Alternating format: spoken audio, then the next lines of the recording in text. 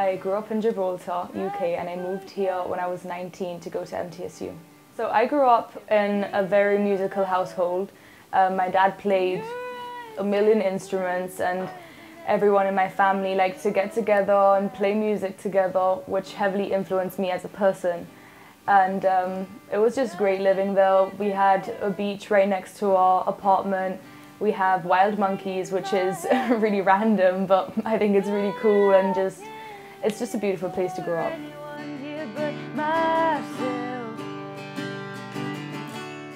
I'd say I have two favorite songs that I've ever written.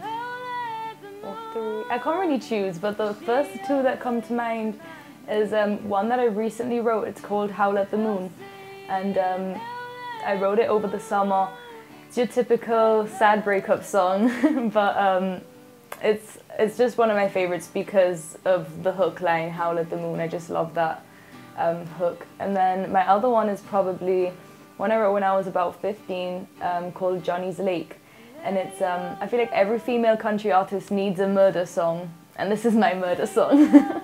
So yeah, probably those two.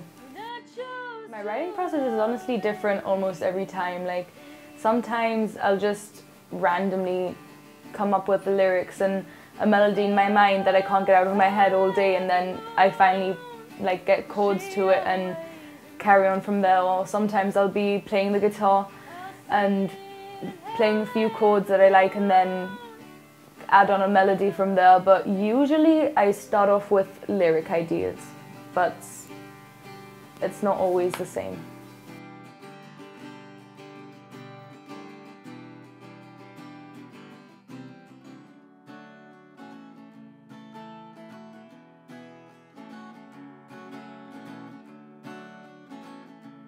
So when I was about 13, I wrote a song called Where Did She Go? That was basically speaking about me and how I didn't feel at home where I was, and how I felt really different from everybody, and how I wanted to run away to Nashville and live my country dream.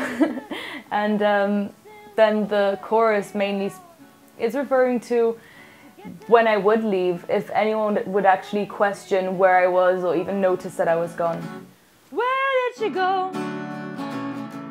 Where did she go? Oh, oh, oh, nobody knows.